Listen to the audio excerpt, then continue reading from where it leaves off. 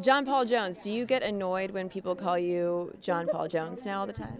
No, but prior to the show, you know, I don't actually tell people, you know, my name's. What do you prefer? What When I meet people, I just tell them my name is John, and so I'm used to people calling me John. Usually, if somebody calls me John Paul, it's a family member. But now, when someone says John Paul Jones, I know it's a Bachelor Nation person. Yeah.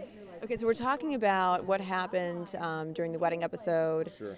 And, you know, Chris had mentioned to us when he talked to us earlier that he feels that you owe his wife, Krystal, an apology. Is that something that you're prepared to do, or is that something that you're offering right now? Yeah.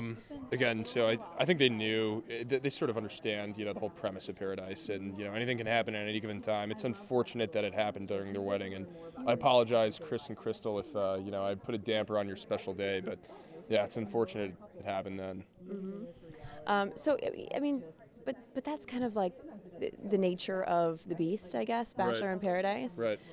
Is this something that you would ever want to do again, being on a show where you're so exposed?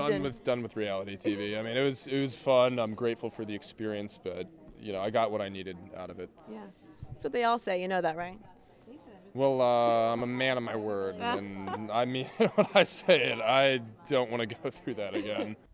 Thank you for watching. If you want more extra, hit the subscribe button and the bell so you'll never miss a video.